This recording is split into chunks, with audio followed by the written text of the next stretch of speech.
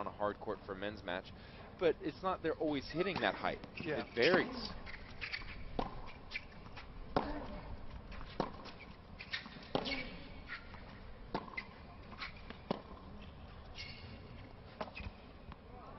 Murray, that question you weren't going to come up with an answer. Well, it's tough. Look, it's tough, but you got to be optimistic in Bogey's situation.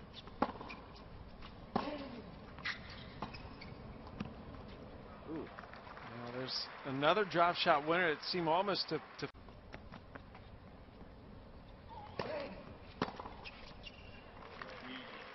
So Murray ends up winning the set. It looks like a very comfortable 6-2, but it took.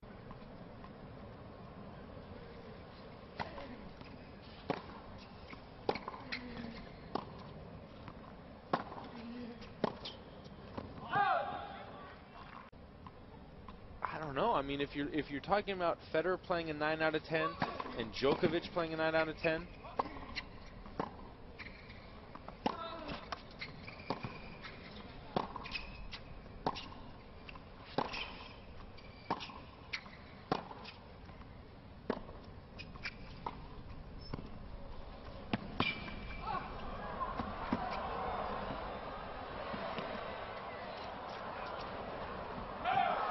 Some good points here.